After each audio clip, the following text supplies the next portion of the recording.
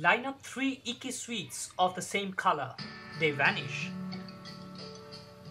This is part of a game called Candy Crush Saga. Unlike real sweets, the virtual ones never run out. The game continues for 365 levels, and more are added all the time. A startling 15 million people play Candy Crush Saga on Facebook each day, making it the most popular application on the social network. It is also the top grossing application in Apple's and Google's stores. Candy Crush Saga is made by King, a 10-year-old firm from Stockholm with studios in London and 3 other cities.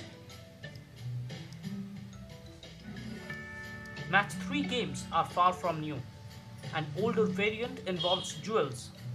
In King's newest, Farmville Saga, which already has 3.6 million daily players, the fun is in fruit and vegetables. But for King, it is still a winner. The firm reckons that its games of all kinds draw 66 million players a day, up from 10 million a year ago and 50 million only last month.